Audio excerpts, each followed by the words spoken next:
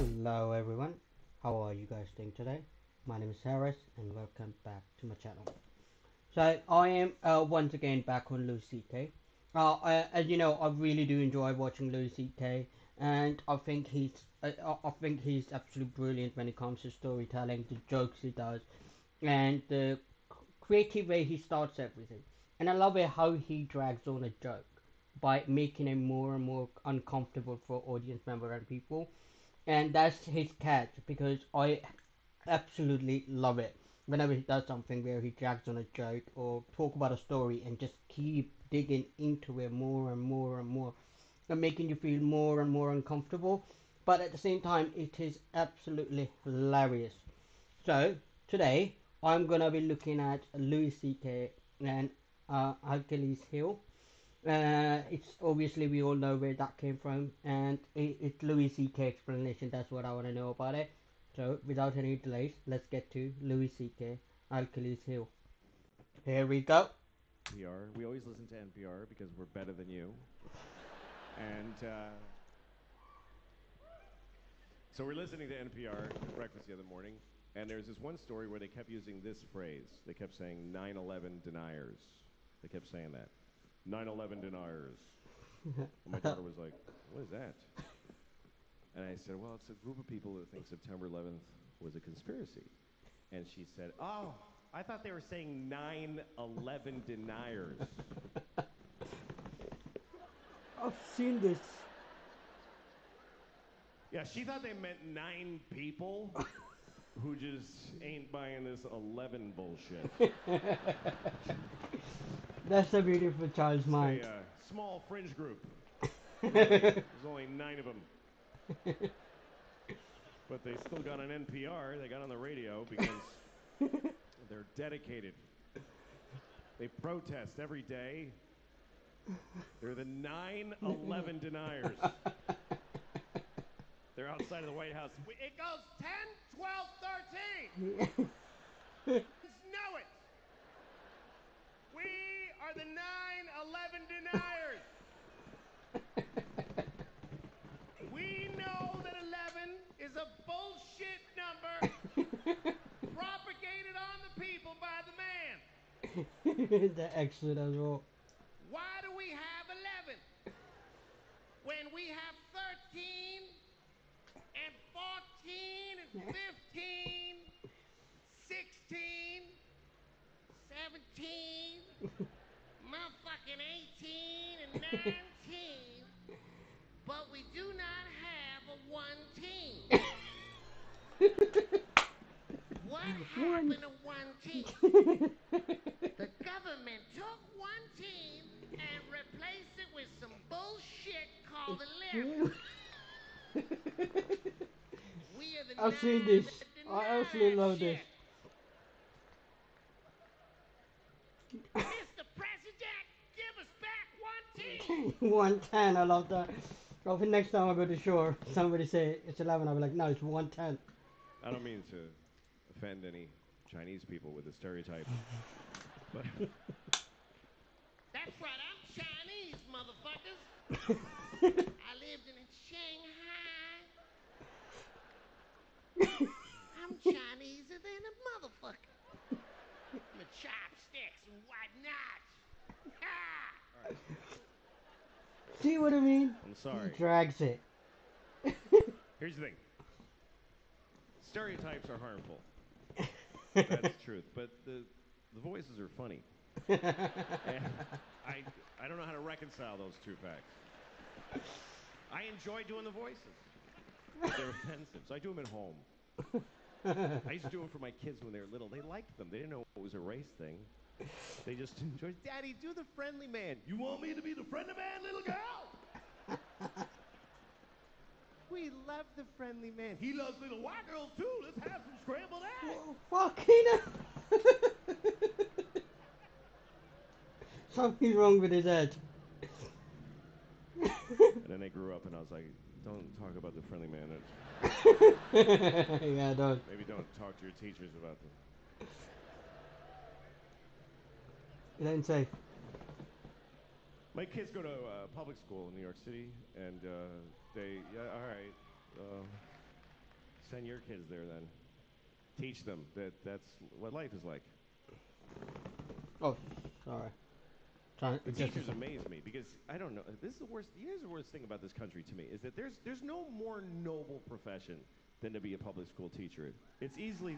Please don't. You're not Don't. gonna like it. You're not gonna like You're it, not yeah. gonna like where I it's going. know. I don't It's recommend Louis clapping C.K. at Don't anything. fucking clap shit. You'll regret it at the end of the thing. In a democracy, there's no more noble contribution you can make than to teach in a public school. And in this country, the people that do that, they're fucking losers. They're just rock bottom fucking losers. Oh. And everybody knows it, but they keep doing it. New people are teaching every day, knowing how shitty it is. They show up, they tell them ahead of time, hi, what is this job? And they say, okay, here's what we need you to do. We need you to make children know math. Wow. Do they want to know math? No, they No, don't they want to don't. know it. No, they fucking don't. You need to make them know it against their will. Will. While they're exploding sexually and It's not me, it's the video that's keep Who are glitching. these children? Just whatever kids live near the building. Yeah. I went to public school as well. How much Back do I home get we paid? went to About private $10 school. every 4 years. What if I get really good at it? What happens? Nothing. Nothing happens. Yeah. Nobody notices, and you get fired, and you die alone.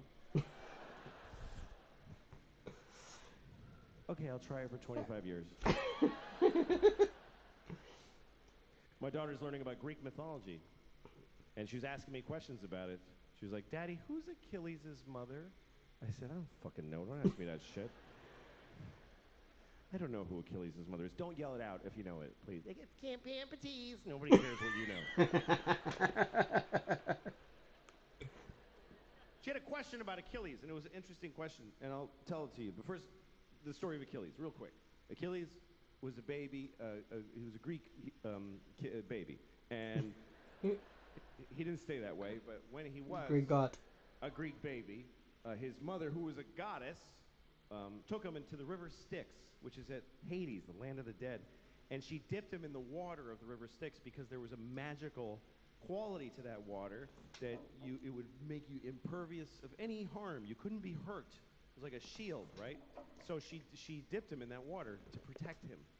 But she held him by the heel. That's the important detail. Held him by the heel, which is an awkward way to hold a baby. Hold the baby. By the heel. Try holding a baby by the heel and dipping it in a river. You will never see that baby again. Rubber's got very strong current. I lose the baby in the water. I was trying to wash him and he fell in the river. Sorry, Mr. Achilles, I lose your baby. You told me to hold him by the heel. He's asleep. Achilles' mother's That's a stupid Mexican extra name. as well. It's a lesser-known character in the Iliad. Anyway, his mother, she was able to hold on, of course, because she was a goddess. She got it. She was the goddess of grip or whatever, I don't know. And she held on, and then he was protected except on his heel. His heel was not protected, and so that's what we call your Achilles heel, your one vulnerable place. Everybody's got their Achilles heel. Achilles' Achilles heel was his heel. His heel. Like literally.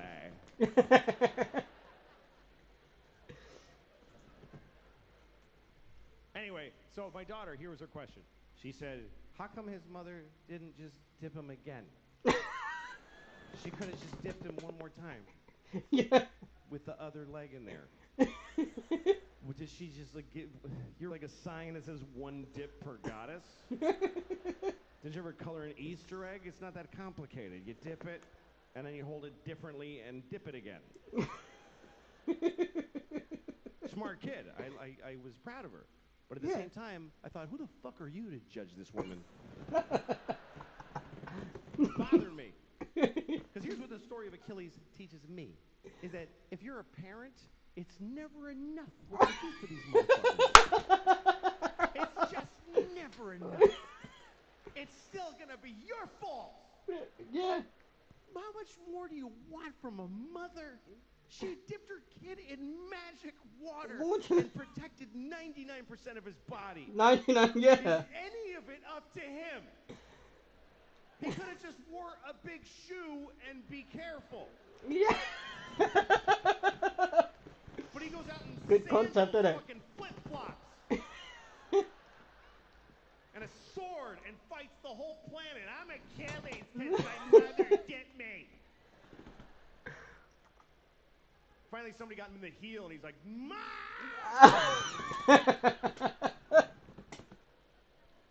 Thanks a lot, Mom! That was Louis C.K. and Achilles heel. Like I've seen this, I've seen this quite a few times, and it just still cracks me up, man. It's so funny though. The whole concept, he bring it back all the way to, like, no matter what the fuck your parents do, it's never enough. And to be honest, does have a point because we as children are rather, we think we can do whatever the fuck we want, and whatever our parents does, we always go against it because we're like, you don't know, mom, you don't know, dad, what it is like. You know what I mean? We always question them simply because we think we know better. No matter how much we do for, we always find a way to just, all our shortcomings are blamed on somebody else. That's like a perfect excuse. Oh, my parents never told me this. Motherfucker, put some effort into it and do it yourself. Your parents are here to give you whatever sport you need. They're there to teach you shit.